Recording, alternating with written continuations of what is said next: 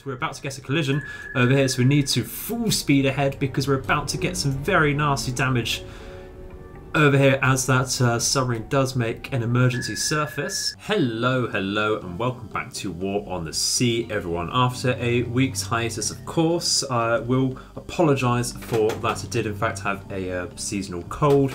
It really puts me out of action, especially for recording. I barely breathe and speak. Of course, two things very much need, but we're all better now. We're doing much better, and we're back ready to get into the action, and I'm sure there will be action today. You can see this after landing successfully on Melita over here. If we look at the balance of power, we're very much in favour of taking that rather soon. The next couple of days should be all good. We're sending our supply group over to drop off just a few pieces, some bits and pieces of engineering. Got 72 on this Arcturus, another 72 there, and that should be about it. We might decide to bring over a few supplies from Guadalcanal to support the invasion of Melita, but I don't think that's going to be entirely necessary. However, we do have some backup supplies and such and fuel coming for Guadalcanal anyway from our first supplies group over here. And that's, of course, we're now in the sort of end game stage where all we really need to do to get a true victory is send Guadalcanal to a level 5 airfield. So that is going to be the priority moving forwards. Now, as far as the grand scheme of things goes, that is the #1 priority. But as far as the fun factor goes, we are still going to be trying to get a surface engagement with a few battleships against this double Yamato task force over here. This is double Yamatos, 2 Fusas, I believe, and a Congo. So rather nasty stuff there. So it looks like it just wants to park outside of Melita for now. So that's absolutely fine. At least we know where it is. At least we know it's not going to interfere with anything. We are, of course, trying to send some supplies from Australia over to Port Moresby, where we do just need some fuel and engineering for now to send that to a level 3 airfield for more strike aircraft available there. So are we in range at the moment? I don't think we are to manage our cargo. No, we're not, but we are now. So we shall just load up all the engineering we can, get a little bit of fuel onto the Patapsco, and that won't quite be enough, unfortunately, on that one trip, but that's absolutely not a problem. Got all the time in the world to do that upgrade. It's not the greatest priority. What might be a priority, though, is seeing exactly what this particular task force is. That might be submarines. It might be some destroyers we left over from the previous engagement. We do have Task Force Brawler over here, a brand new task force with the Kearsarge in Illinois. We do have a cruiser group over here and a possible submarine group over here as well. Unfortunately, I think we're going to lose sight of that submarine before we can get some Sunderlands with some depth charges in.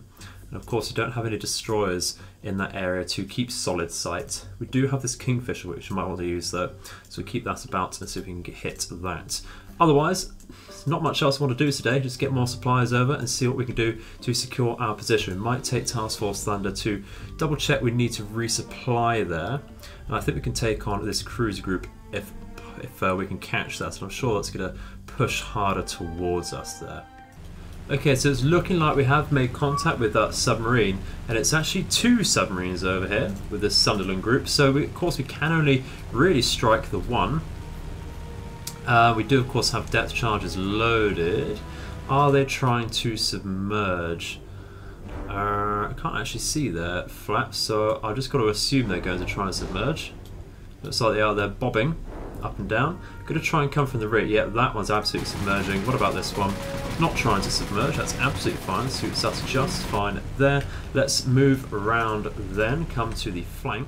And as we get closer on our approach, it looks like that submarine's still not too bothered. We can see the fins over here not looking like it wants to submerge. So that's absolutely brilliant. We'll just press the attack button then. And as we've seen previously, it doesn't matter so much that the submarine isn't trying to submerge. These depth charges should pretty much detonate on impact if they are on target. Looking a little bit off for my liking here, but we've got to take the opportunity while we can. We are dropping, very nice spread there. Just a few depth charges per plane, of course.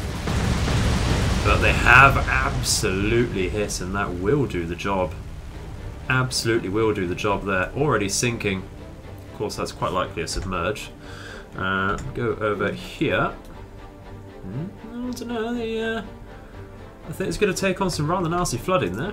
Let's take a report, critical to critical.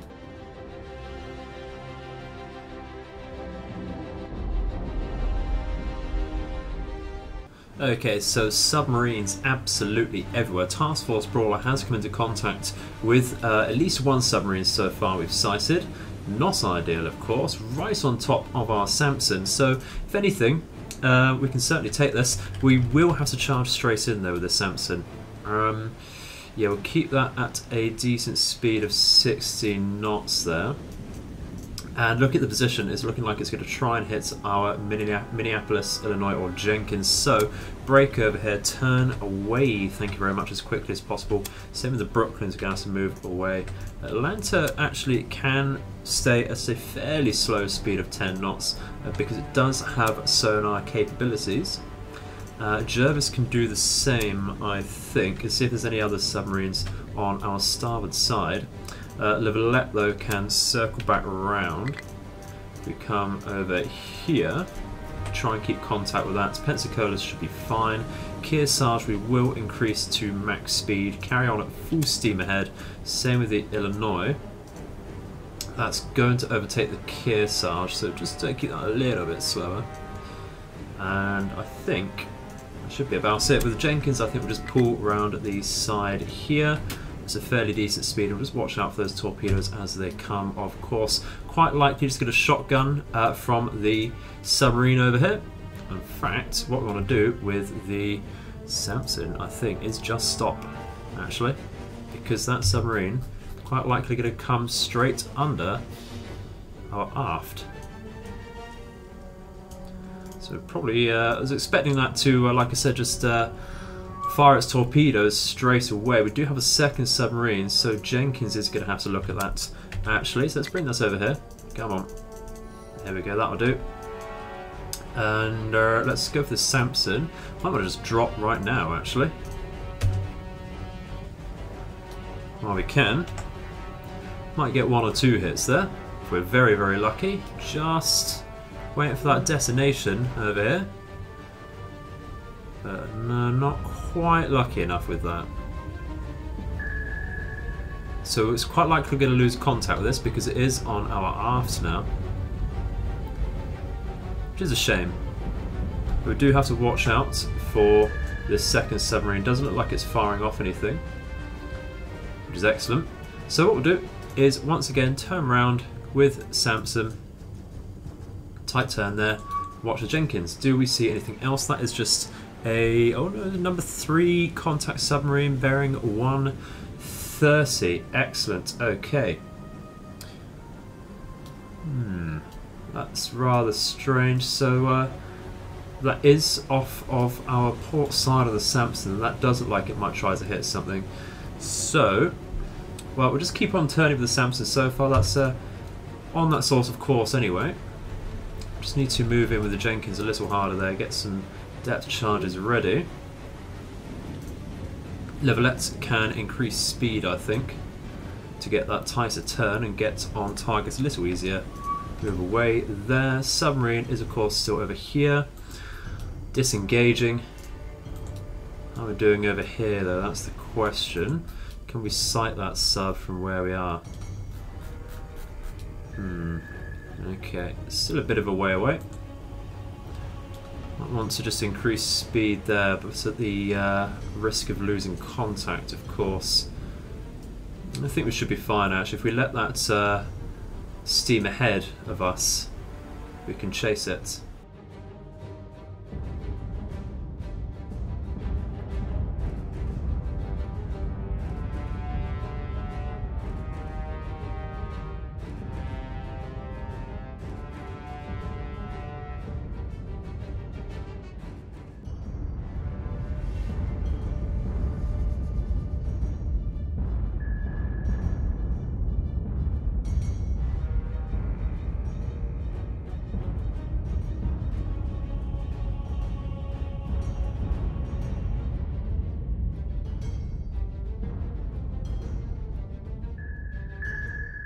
Well, we've tried to hit the number 3 submarine over here once, and we've just got some very minor damage. According to the damage reports, it has unfortunately recovered from that. The number 2, however, is on heavy damage and moderate flooding, which we are going to tail with the Jenkins. We'll just give that an automatic attack order because we also have our Samson about to drop onto another submarine over here. In fact, we're going to drop, I think, about now actually. Just give that a little bit more lead. Increase our speed to 14 knots, we will overtake that. The Atlanta is also on an automatic attack order because we're trying to multitask. Just trying to see, I think we're dropping a little too early there. So we'll have to do that manually because it is actually looking at that very, very early indeed. This is a little bit off, so I want to redirect over here. Jenkins will have to watch out for a collision with the Atlanta.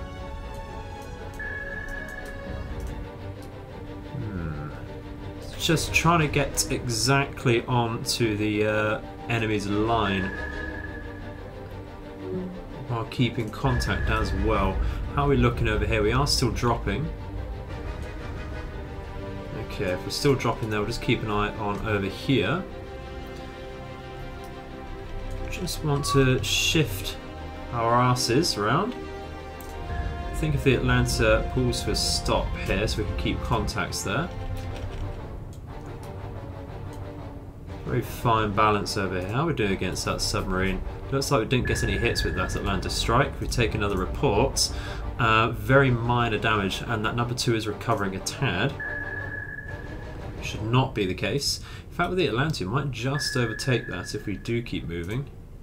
The number 2.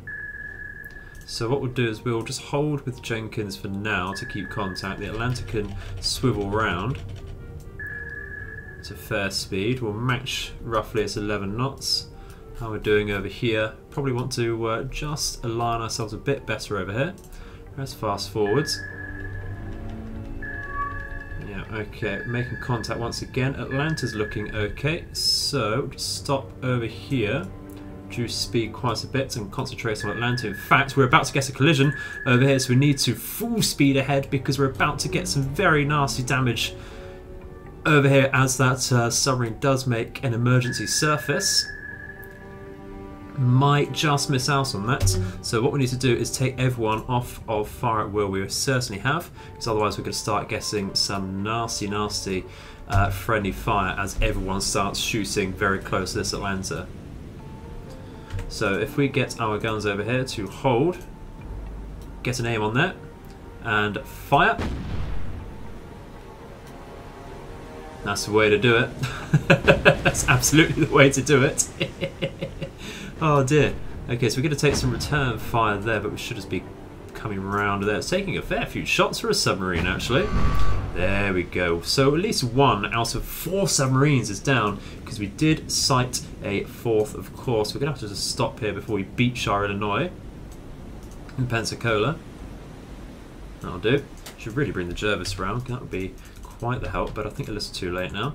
So how are we doing with this submarine? We have lost sight as we try to multitask everything, but I'm sure if we just pause here it will catch back up. How about the Jenkins? We're actually just about over that, however it's going the wrong direction for us, and now we're just about in line with the Jenkins, and our Samson has in fact re-established contact with the number 1, so we are going to follow that at around 13 knots. We'll come back over to the Jenkins, and I think really we need to start firing out now. Do we have a lot of torpedoes, depth charges left? We have 30. Fire out as many as we can in one go. We are moving at 1 knot speed ourselves, but I think this is moving towards 10 or 11, so we will be giving quite a decent lead here. Give us a somewhat upper view so we can see how close those really are. Just need a few hits, just a small handful to do some decent damage. Looks like we've fallen through the model there with a couple of depth charges. They just don't detonate quite at the right time, unfortunately. And that's going to just get away. But fret not, we have re-established contact with the Samson's submarine over here, so we're just going to once again give ourselves a decent lead over here and drop as correctly as possible. If we do miss this one, we are going to call this particular strike a day. We do have 1 submarine down. Just give that a little more lead to allow our depth charges to drop correctly. I think we'll slow down our speed a tad here.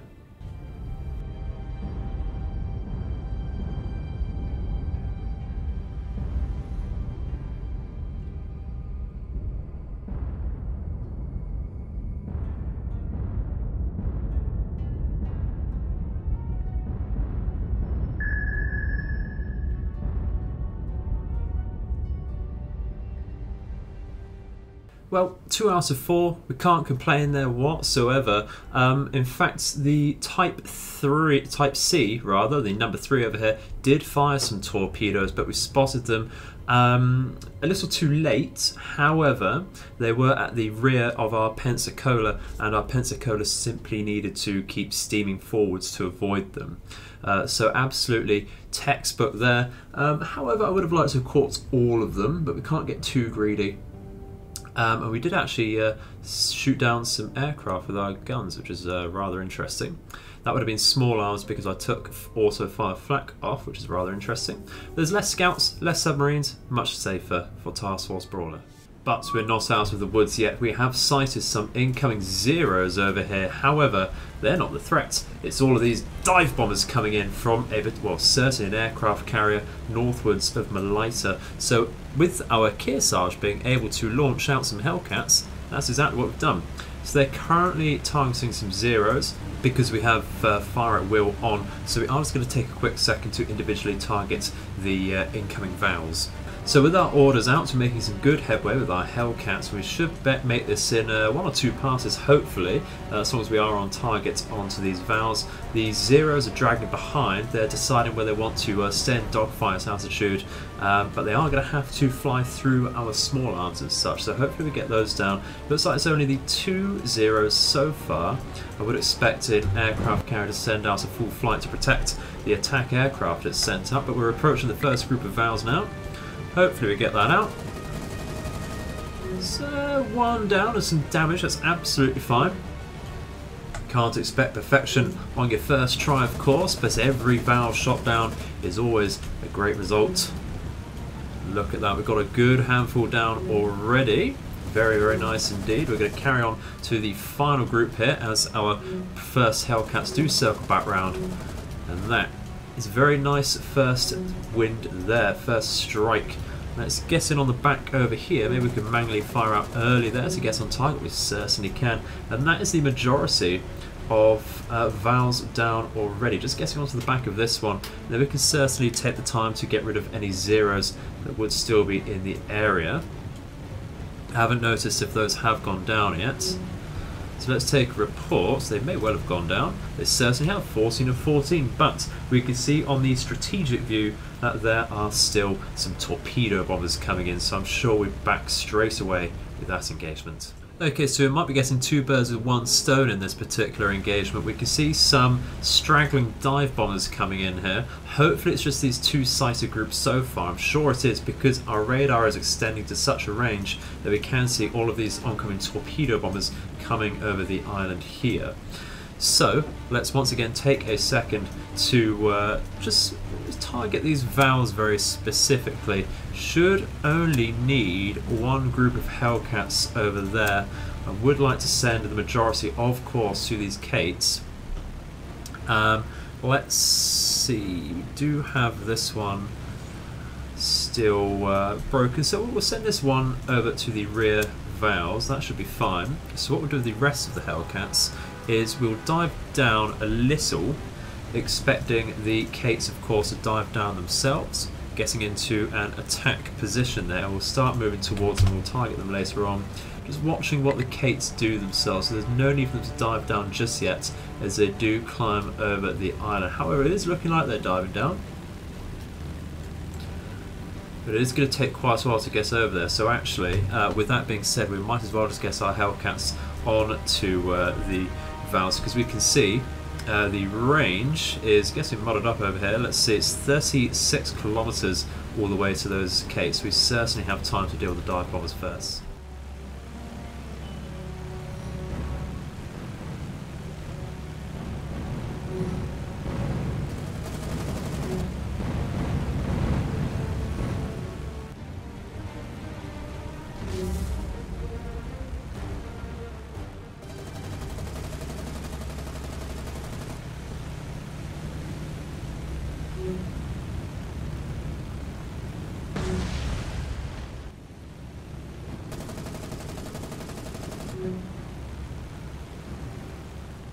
Well, we are well into the next day now at 10:07 hours, and we may have just sighted, we're trying to hunt down where that airstrike came from. Probably rather stupidly, it might just be wandering into a big trap. I forget exactly the composition of that previous task force we did sight in this area.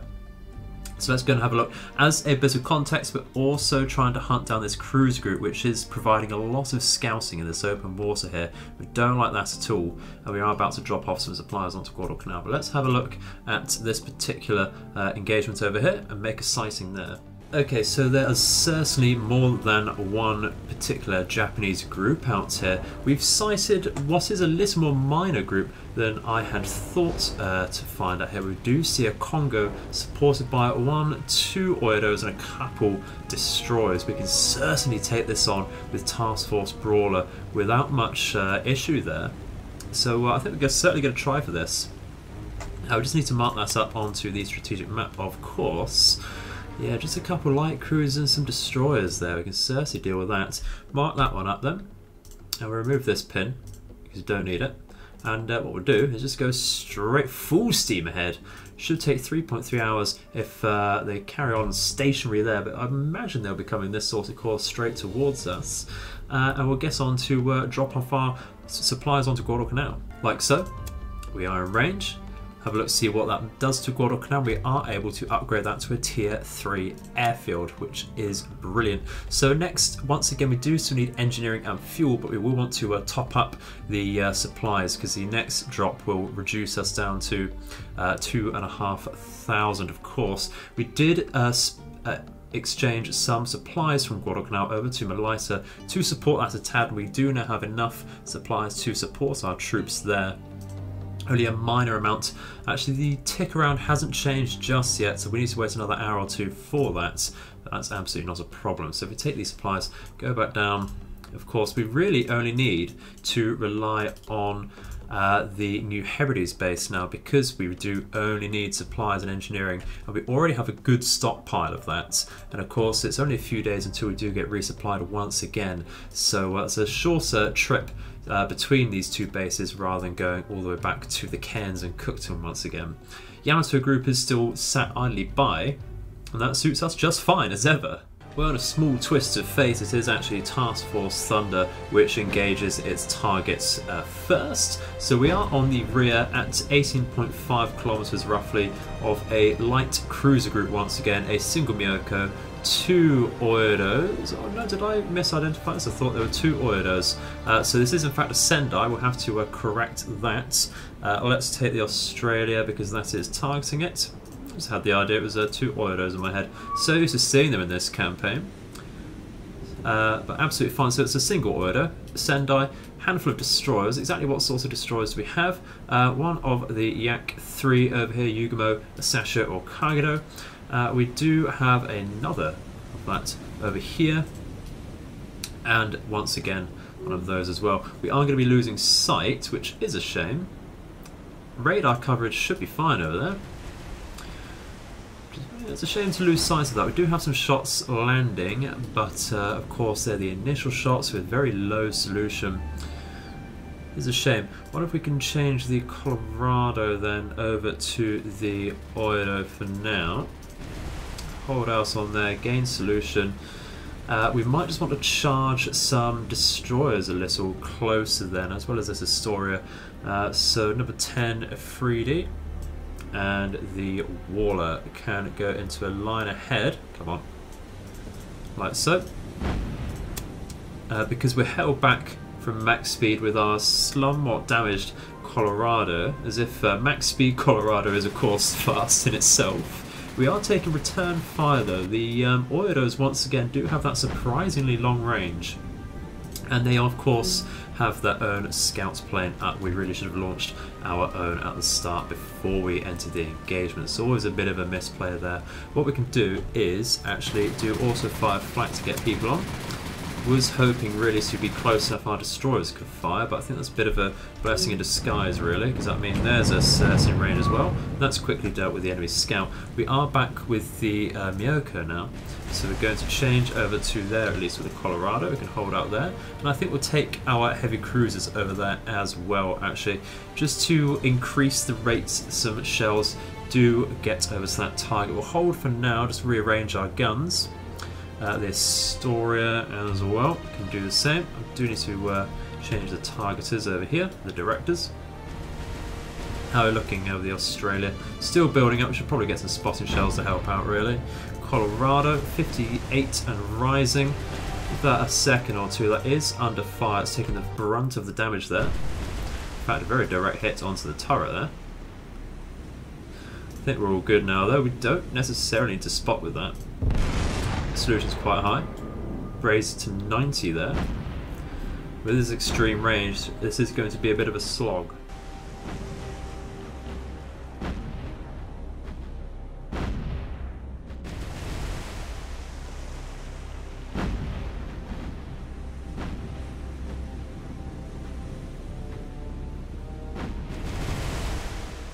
Well, unfortunately we did lose sight of that task force completely because they were playing it smart and kiting away from us, making it very difficult indeed. And because of our very slow battleship in this group, we can't quite catch up to that. It is quite tempting to quickly detach our Colorado and chase that down. But I really don't like leaving that isolated. However, we do have some good news. We've just been given 100 points from rest and repair from the dockyard, and I believe that that would have been some sort of battleship. I do forget exactly what we had in there. Would have been battleship and a heavy cruiser, I believe. If we look through, what can we get? If we go to New Sea, obviously American. Let's go to some battleships. It might well have been in North Carolina. I do believe we use that, or a South Dakota. We do have a South Dakota in the dockyard currently. Might actually be in an Iowa, you know. Yeah, I think it was the Iowa. So what we can do is send that out immediately. Maybe send that to Task Force Thunder and swap that round with the Colorado for now, so that we do buff that up and give us a fast battleship to head this task force. And that gives us the option to strike or retreat as we so want. So I think we're going to do that right now actually. Let's do it. New Sea, Iowa, thank you very much. And we might actually, before we do that, just think about swapping around a damaged destroyer, because we certainly have the points to do so. Give them some fresh reinforcements, maybe another Fletcher there. Warrington's looking a little damaged, and so is the Afridi, but nothing too heavy really. I think maybe swap round at the Savannah perhaps. So in the end, after much deliberation, we decided to go nuclear with this task force, and actually rather than simply replace a couple of ships, we're going to provide some straight upgrades in, of course, the form of Iowa replacing Colorado, but rather than simply replace Brooklyn with another Brooklyn, we're going to replace it with an Alaska. Just because we can, of course. We have the points to spend, and I'd like to have that reassurance we do have that extra smashing firepower in the form of a, well, it's anyone's guess whether this is a heavy cruiser or battle cruiser. Of course, the ever continuous argument historically what the Alaska does identify as, of course. So, with that being said, I think that is unfortunately all we have time for today, guys. May well end up being a shorter one than usual, but this is just going to drag on a little too much longer if we do get another engagement in. But quite a lot to digest for you in that case. So thank you very much for watching once again. I hope you have enjoyed the video today, and I shall see you in the future. May all of your nights and days be auspicious. Goodbye.